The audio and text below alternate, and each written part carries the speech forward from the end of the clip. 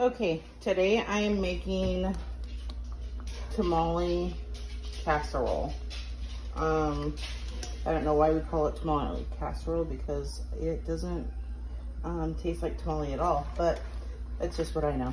So there's what I have mixed so far. I took this can of crushed tomatoes, a can of drained and rinsed black beans, a can and drained of green beans, a can and drained of corn. I have prepared 1 box of Jiffy corn mix according to the directions, 1/3 of a cup of milk and 1 egg, just 1. That's gonna go on top of this mixture that goes in there.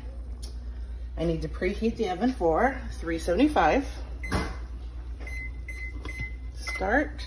Okay, I'm just gonna use 1 packet of taco mix added to this. That's gonna be my seasoning. I'm not doing more than that because this is a leftover recipe. This was seal-a-mealed taco mix from tacos that we had last week. So it's about, I don't know, about a ½ pound I'm gonna throw in here.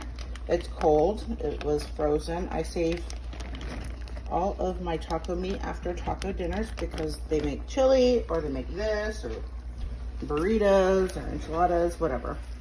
So we always save that. And then we're gonna give this a nice mix. This is gonna be thicker. Smash this down. This is a thicker recipe. So you can add olives. I've added olives. I've added red kidney beans, light and dark. But so this isn't too watery once it bakes off with the cornbread. I want it to be a little bit thicker. So when I come back, it'll be in the pan with the cornbread. I also have about 1.5 cups of cheese that I'm gonna put between the mixture and the cornbread, and that's it. This is like a 5-minute meal. Dump that in there. Yep, just like that. Dogs, oops. Doggies will get that. And then take the, Ooh, let me get around you. Okay. You see, I'm gonna spread this out just a tiny bit. You guys, this is just a dump recipe. It's so fast. And you literally only kick it or cook it. Woohoo, I can't talk today. Cook it as long as the directions on the Jiffy. See, even this cheese is left over from taco night. Just cook it as long as the directions say on the Jiffy box. So this goes right on top of that. It's not a whole lot of mixture that goes on top. This is tamale pie, or our version of it.